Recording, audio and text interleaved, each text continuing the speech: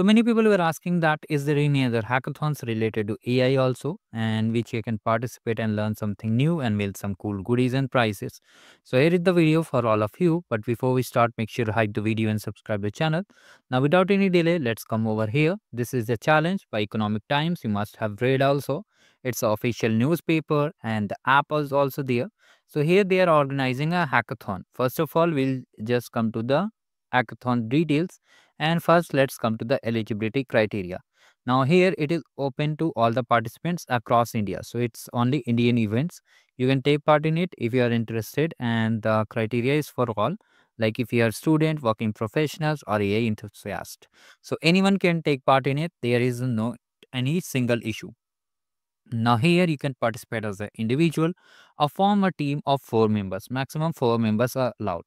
Now here they have mentioned, unlike earlier challenges where you need to be in same college, same student also. Okay, same college and same student and same background also. In previous event we used to have, but in this challenge you can have cross college, cross discipline and mixed background. Like I am from arts, you can be from commerce. Like this you can just have a teammate.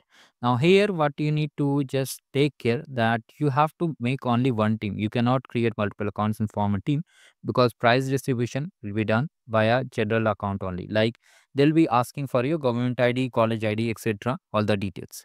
Now here you have to form the team within the registration window, because the registration is still open till 27th of January, so you can do. Now here you can just document yourself, and you have to just code and document, and assets must be original. They have mentioned that you need to make sure they are your own. You can take help from AI, but do not copy paste blindly. Okay, so you have to build something from the start itself.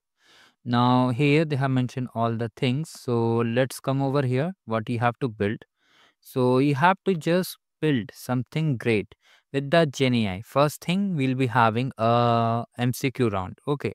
So here you'll be getting some MCQs based on the GenAI concepts. And once you submit the idea, okay. So